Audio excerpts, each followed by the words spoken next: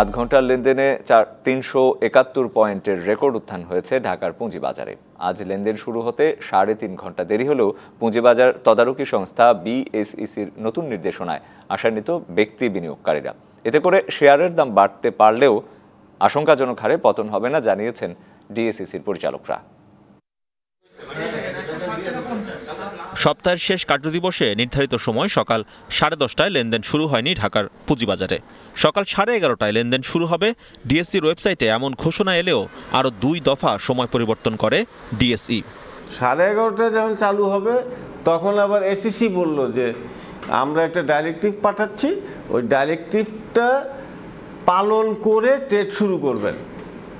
তো বোধহয় আইটি থেকে বলা হয়েছে যে এটা যে ডাইরেক্টিভ এটা তো এত তাড়াতাড়ি সম্ভব না ঠিক করা। তখন এসইসি ওনাদেরকে জানিয়েছেন যে চেষ্টা করেন যদি হয়ে যায় কিছু ট্রেড, অল্প কিছু হইলেও হোক, অসুবিধা নাই। অবশেষে দুপুর 2টায় লেনদেন শুরু হয় ঢাকার পুঁজিবাজারে। পুঁজিবাজার তদারকি সংস্থা বিএসইসির নির্দেশনা অনুযায়ী সব শেয়ারের গেল 5 কার্যদিবসের ক্লোজিং প্রাইস গড় করে নতুন দর নির্ধারিত হয় আজকের বাজারে। যেমন আমার পোর্টফোলিওতে দেখাবে যে আজকে শো করবে যে আমার গতকালকের থেকে আজকে 12% বাড়তি। যারা শেয়ার আছে কেউ আমরা বায়ার খুঁজে পাচ্ছি না। যে সিদ্ধান্তটা নেওয়া হয়েছে সাধারণ বিনিয়োগকারীর জন্য একটা ভালো ডিসিশন। এটা ইমার্জেন্সি সার্জিক্যাল অপারেশন। এবারে যেটা দিচ্ছে তা অনুযায়ী ভালো। এখন আগামী কাল দেখলে আর কি বোঝা যাবে কি অবস্থা। বৃহস্পতিবার যে দামে শেয়ারের লেনদেন শুরু হয়েছে তার থেকে দাম বাড়তে পারলেও কমতে পারবে না, এমন সার্কিট ব্রেকারের কথা জানিয়েছে ডিএসসি।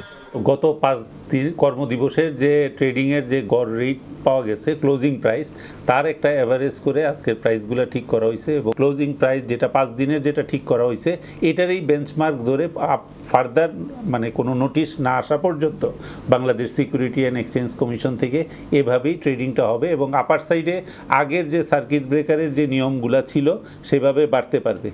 কমার ক্ষেত্রে যেটা বাড়বে সেইটুকু কমতে পারবে, কিন্তু ওই যে বেঞ্চমার্ক প্রাইসের নিচে যেতে পারবে না। ডিএসসি কর্তৃপক্ষ জানিয়েছে রোববার থেকে লেনদেন চলবে সকাল 10:30 থেকে দুপুর 1:30 পর্যন্ত। AG Mahmud, DBC news, Dhaka.